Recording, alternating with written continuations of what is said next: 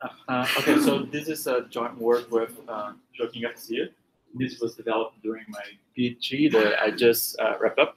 So this was while I was a student at PUC-Rio, and sorry about this. And I was working at LUMS as well.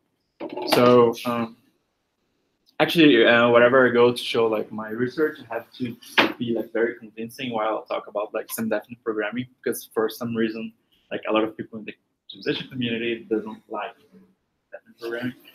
But you know that's fine. But actually here I heard like those 3 days I heard a lot of so. But I guess maybe that's more about us than about STP, but that's fine. So if you guys also like computational complexity theory, everyone knows like P equals NP conjecture. And then like I would say like the second most famous conjecture would be the unique games conjecture. And basically what it says is that for a very large amount of interesting problems, actually even approximating those problems is NP hard, right? And if the conjecture turns out to be true, you can say that for also a large class of problems, like the best you can do is using this like magical NC here. And just a tip, it's not like anything related to deep learning, even though like everyone thinks it is. Actually, it is like semi-definite programming. So the best you can do would be like using any kind of heuristics based on semi-definite programming, right? But actually, it is like a conjecture. And then I believe it was like last year there was a paper proving like early results that shows kind of an evidence that maybe the conjecture turns out to be true. And then I did like this very deep research to see how the research community think about like this conjecture. So I found this post on Reddit, and then someone was asking like the community what they thought if the conjecture was true or not, and then you can see about these 3 comments that like the vast majority do think that it turned out to be true. And then so actually you can use semi-definite programming for several applications. The more classical ones are in control, but nowadays you have a lot of like machine learning problems that you can also frame as a semi-definite programming problem. And so actually, I was very surprised. Like in the last 2 years or so, there was like two pieces actually that was telling about semi-definite programming. One regarding like self-driving cars, and the other is like deep space stuff. So maybe it's getting some hype. And then so if it's like such a great tool, why no one uses like in practice? So the problem is that naturally you have a matrix. And then this matrix, the problem, the size goes quadratically, and usually you're actually the real variable is actually is like this is the square of the real size you're interested in solving the problem. And actually, and also Sparks is not trivial to be exploited. And the first time I heard about the real solver that has quarter decomposition was yesterday about Cosmo that actually implemented this. Real life. And even like formulating SDPs are not straightforward. And then that's where like JuMPs comes into the picture.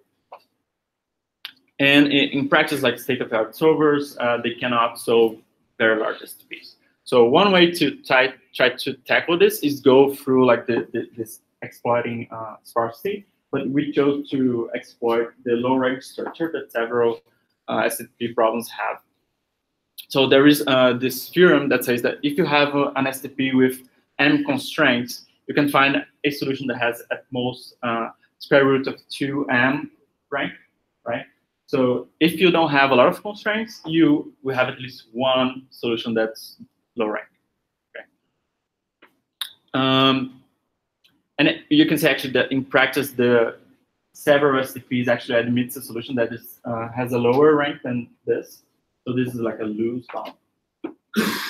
And interior points often return like the full rank solution and not like the low rank solution that we're interested in. And usually people try to exploit this low rank structure by using some kind of unconventional methods like like factorizing your decision variable, but then it turns out that your problem is not convex anymore.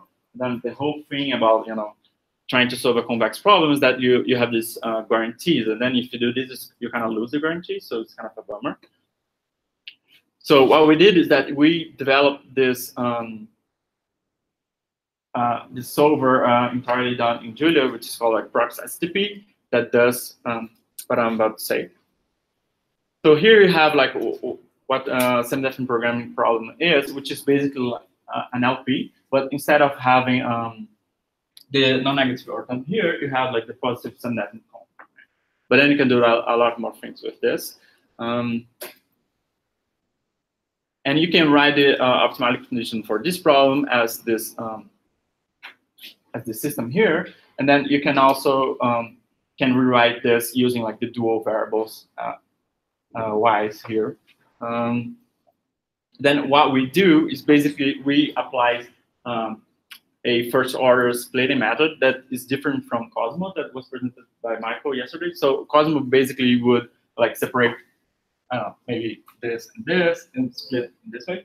But we use this primal dual hybrid gradient splitting method that actually separates in between like primal and dual variables, and then you kind of update the two. But you can show like actually both of the are the same.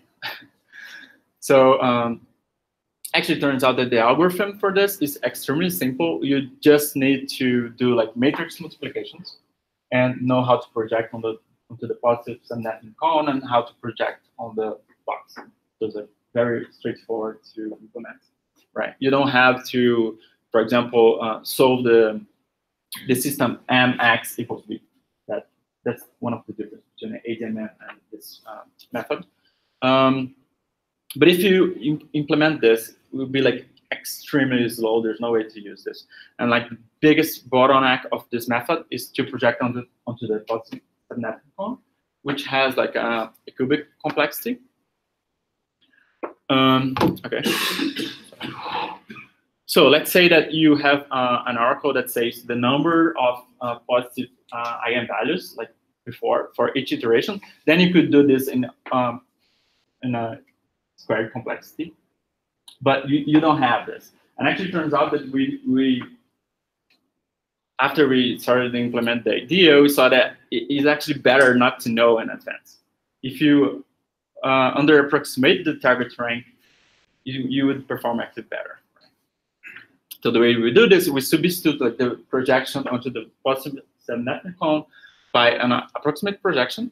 That basically you have a number of eigenvalues that you want to see, and then you simply truncate at this eigenvalue. So it is actually a projection. So you are like projecting onto the column, but it's not the orthogonal projection. And then the interesting part about this approximate projection is that you can actually bound how far away you are to the real projection. So you can kind of control the error with using the Eckhart-Young Minch's theorem, and then you can kind of know how far away you are from the real projection. And in the paper, we proved that if this error decay, actually you will converge to the optimal points. It is not like an heuristic. So if you apply this idea, you actually, the way we do it, that we start with a very low rank, like say rank 2, and then we apply the previous algorithm. And whenever the residuals start to behave like weirdly, and then they start not converging, we start checking which is the error between like the real projection and the approximated projection. And basically we double the rank every time this happens, right? And hopefully you're going to converge without having to update so many times the target rank, right? So okay, if you implement this, it's not going to be extremely slow anymore. It's just going to be slow. So what's the issue? So what happens is that in practice, like I guess like everyone that implemented solver doesn't actually implement what's the pseudocode of the solver.